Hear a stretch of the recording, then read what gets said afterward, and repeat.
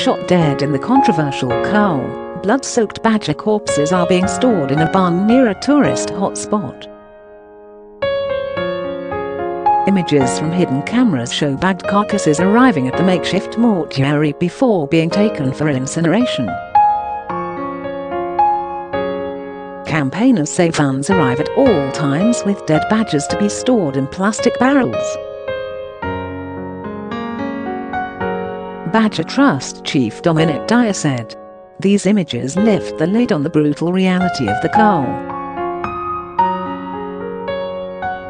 Close quote. Derbyshire Against the Cull put cameras in the barn in the Peak District, a few miles from tourist town Bakewell.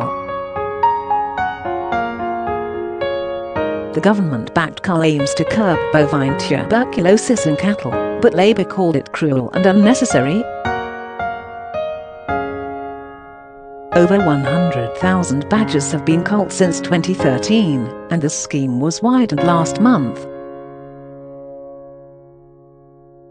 Environment Secretary George Eustice has said, "No one wants to continue the cull of a protected species indefinitely.